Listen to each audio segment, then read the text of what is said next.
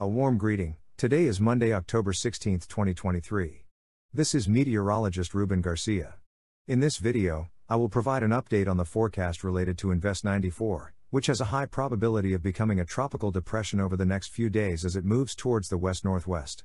This disturbance is of special interest to the northeastern Caribbean region because global models predict that it will pass over or very close to the northern Lesser Antilles by the upcoming weekend.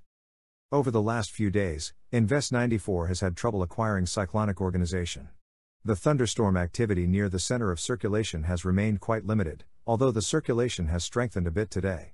In fact, yesterday, the National Hurricane Center decreased the development probabilities for both 48 hours and 7 days. However, this afternoon, the probabilities have increased again for the formation of a tropical depression as it moves over the tropical Atlantic.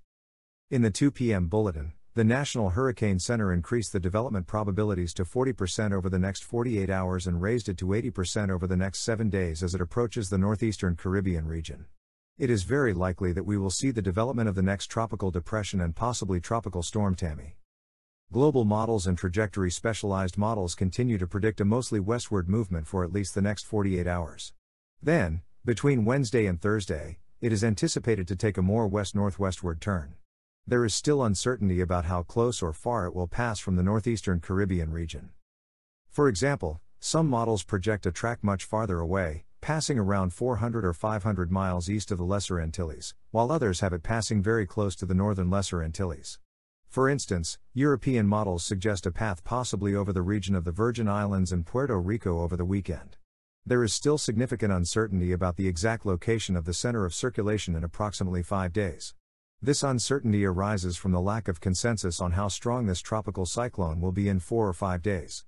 Some models strengthen it into a hurricane between Friday and Saturday, while others maintain it as a weak tropical storm.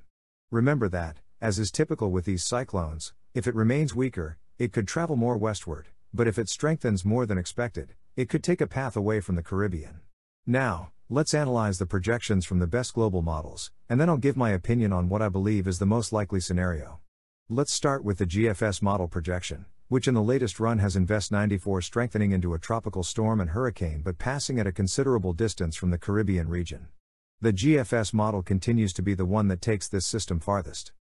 Meanwhile, we have the European model, which has a track much farther to the west and projects that it could reach the northeastern Caribbean and Puerto Rico over the weekend as a tropical wave. The difference between these two models corresponds to a stronger system taking a path farther from the Caribbean. However, if it remains weaker than anticipated, it could travel more to the west and potentially pose a threat to the Lesser Antilles and Puerto Rico. The UK model has a similar projection to the European model, with a tropical wave passing over the northern Lesser Antilles and the Virgin Islands, but not developing into a tropical storm. Additionally, the German model has a tropical storm or tropical depression crossing over the northern Lesser Antilles and the Virgin Islands, passing about 50 miles northeast of Puerto Rico over the weekend. The Canadian model projects a track over the northern Lesser Antilles, possibly as a Category 1 hurricane, and passing about 100 to 125 miles northeast of Puerto Rico. Finally, let's look at the ensemble members of the GFS model. All members have a northwestward track, with the center of circulation passing near the northeastern Lesser Antilles, but none of the members bring it close to the Puerto Rico region. This is because the majority of the GFS model members strengthen Invest 94 into a strong tropical storm or hurricane. When we compare this with the projections from the European model members, you can see that the majority of them keep it quite weak as a tropical depression or weak tropical storm. In that case, it could move more to the west and affect the northern Lesser Antilles and perhaps the Puerto Rico region as a tropical depression or weak tropical storm. It is clear that the current uncertainty lies in the fact that the models do not agree on how strong Invest 94 will become. Judging by the poor performance of the GFS model and the good performance of the European model in this Atlantic region during this hurricane season, I am inclined to forecast that the center of circulation of Invest 94 will possibly cross over the northern Lesser Antilles as a tropical storm. Remember that the margin of error is very wide, so it's important for Puerto Rico and the northern Lesser Antilles to continue monitoring its evolution. These forecasts will continue to change until we have a well-defined center of circulation. Please have patience over the next few days and remain vigilant about the forecast.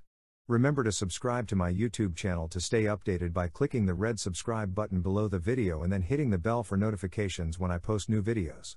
I hope you have an excellent day, and I'll be back tomorrow with a new video updating the forecast. Goodbye for now.